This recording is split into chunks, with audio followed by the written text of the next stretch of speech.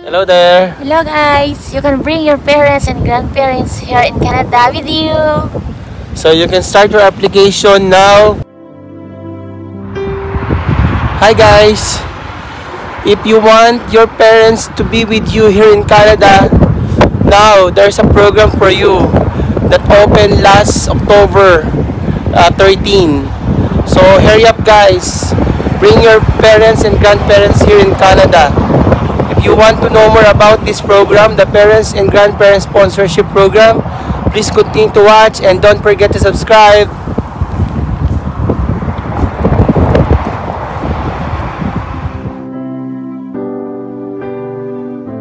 Hello guys, do you have parents or grandparents that you wish to come here in Canada? Do you want to sponsor them? So this program is for you. So please continue to watch and don't forget to subscribe. We'll talk about Family Sponsorship 2020. So, Parents and Grandparents Program.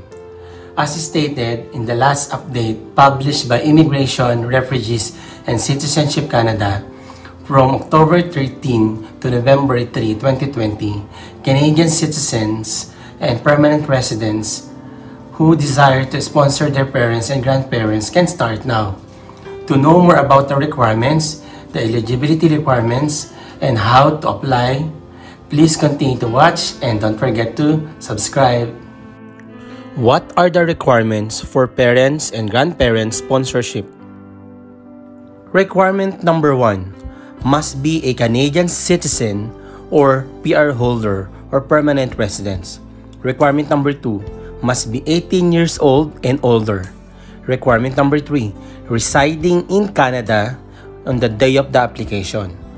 Number 4, provide proof of income to show that you are ready for financial responsibility. If you are married or with common law partner, both of your income will be counted. So pagsasamahin po ang income ninyong mag-asawa. Your proof of income will be based on your record in CRA or Canada Revenue Agency, because IRCC notes that sponsors will need to meet income requirements for the year of 2020, 2019, and 2018.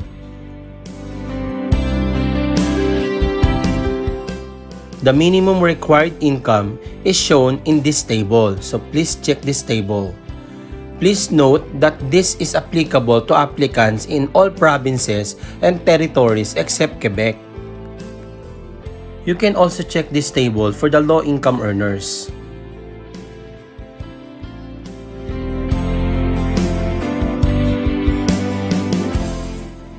In order to ensure a fair, transparent, and equal opportunity for applicants, Immigration, Refugees, and Citizenship Canada will randomly select potential sponsors and send them an invitation to submit an application.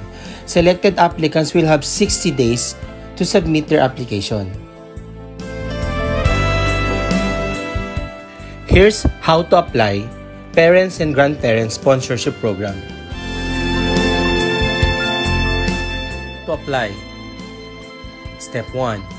Make sure that you meet the necessary requirements to sponsor your parents and grandparents. Step 2. Complete an online form on the PGP webpage of the IRCC website where you express your interest indicating that you wish to sponsor your parents or your grandparents. Ilalagay ko po yung website sa description box. Step 3. IRCC will conduct a random selection of the application received and select only 10,000 applicants among them. Step 4. If you're among the 10,000 applications selected, you will get 60 days to submit and complete sponsorship application to IRCC, where you have to submit all the necessary documents and pay your fees. Pero may good news po. They will give you 90 days extension.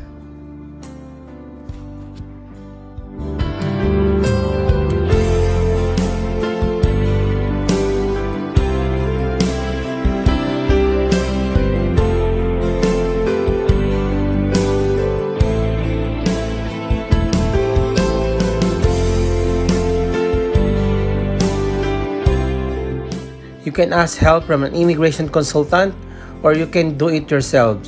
You can go to www.canada.ca/en/immigration. That is the official IRCC website.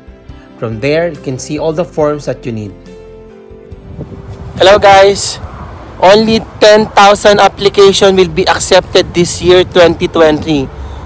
But the good news is, next year, in 2021, they will increase the number of quota or number of application to 30,000 application. So if you are not lucky enough this year, maybe next year. So start to complete your documents so that if you apply, everything is ready. So maybe baka kayo na isa sa mga 30,000 application na matatanggap next year. Bye for now guys. See you in Canada.